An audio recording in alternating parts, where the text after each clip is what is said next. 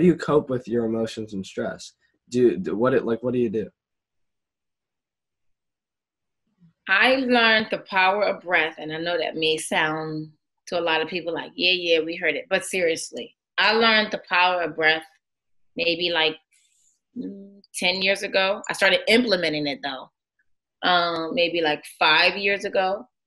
So I, because I need to find a positive way to cope.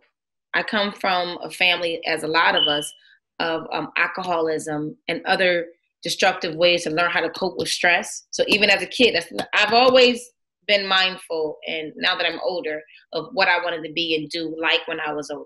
When I was younger, I would think that.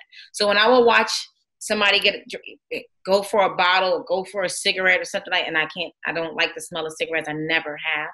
I would always be like, okay, when I get older, I'm not going to do that. So when I was like in my 20s, I will watch comedy.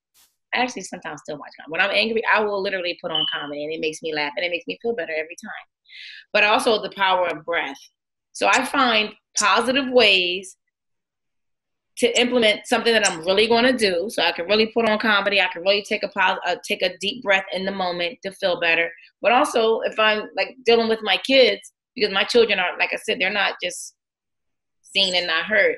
They can communicate with me. Like, okay, if I made them feel a certain way that was negative, it's not just shut up, go sit down, I don't want to hear it. Let's have dialogue and let's talk about it. And then we always walk away feeling better. Even if you still can't download that app that I told you can't. Like, that's going to stay firm, you know? But we talk about it.